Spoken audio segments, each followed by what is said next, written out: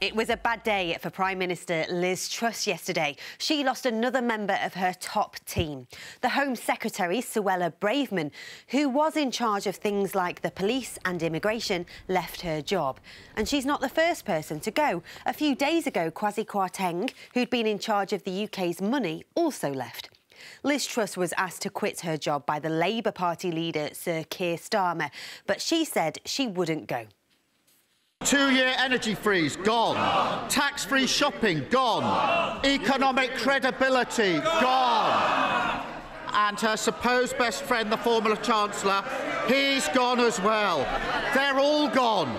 So why is she still here?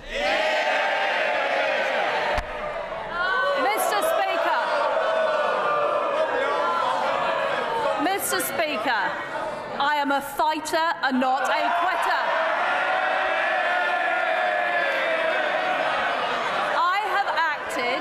In the national interest to make sure that we have economic stability. And then late last night there was chaos inside Parliament, the place where politicians meet to discuss what's happening in the UK.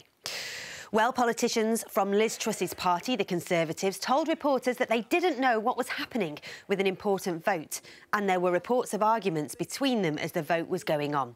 All this has led to many politicians and journalists asking how long Liz Truss can stay in her job as Prime Minister. And we'll be keeping you up to date with everything that's happening on the Newsround website, which is also where you can find out how we got to this point.